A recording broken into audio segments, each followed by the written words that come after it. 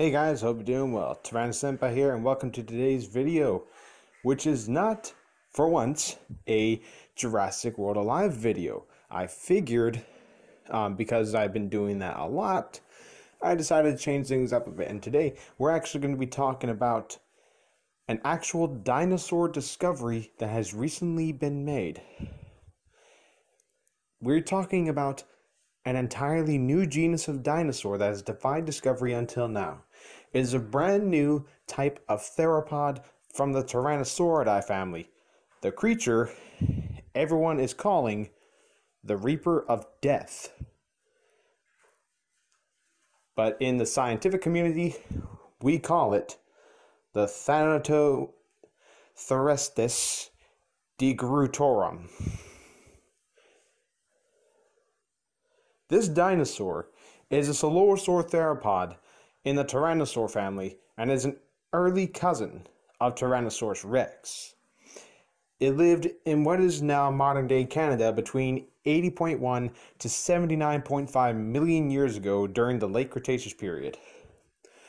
Not much is known about this mysterious creature's physical anatomy, but with the partial remains we have of this animal, and by using its closest relatives for reference, scientists can speculate on what Thanatotheristes may have looked like.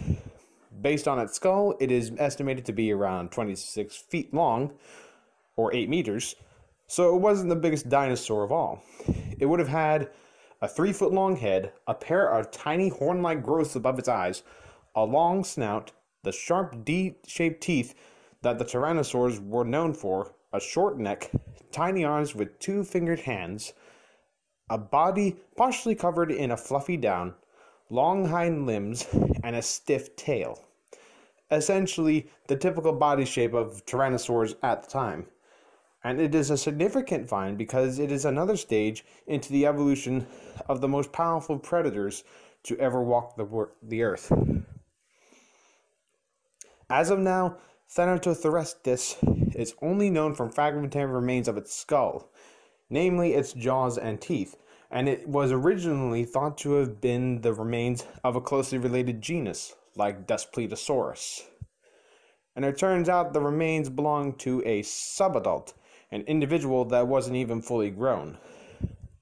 This type specimen was unearthed in Foremost Formation in the Upper Heraton Sandstone, and it was named after the two people who discovered this animal, John and Sarah de Groot.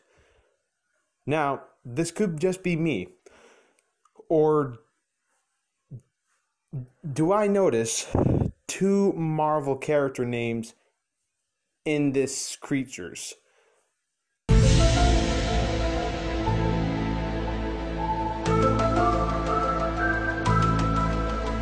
Bit of a conspiracy theory right there.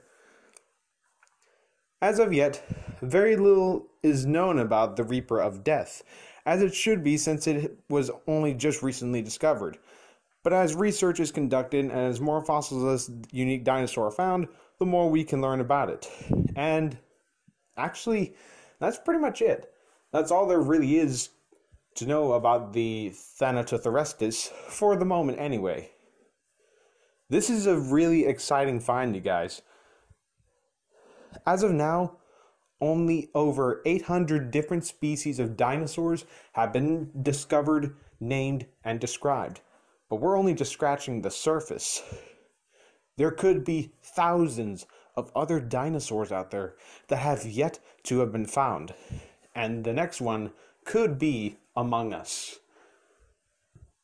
And with today's technology, we're learning more and more about these magnificent animals and the world that they once lived in. And that's going to have to wrap it up for today. What do you guys think about this astonishing dinosaur discovery? I'd like to hear your thoughts and opinions in the comments down below. Till next time, this is TYRANNOSAURID signing off. Alrighty then. Take care now. Bye bye then.